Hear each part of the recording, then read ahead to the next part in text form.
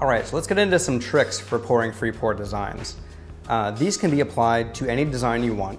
And the first one we're going to talk about is adding a border to the bottom. So sometimes you'll see when you're adding leaves to a design, the bottom gets a little lost while the top becomes more defined.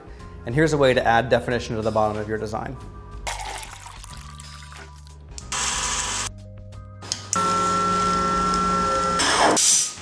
So adding a border involves just pushing out a little layer before you begin the design and then pulling back to complete it.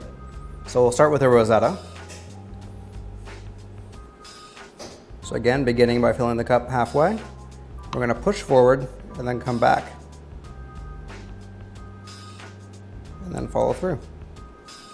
So see how that layer on the bottom really gave us a nice solid layer here, where you may have found that some of those leaves got a little thin.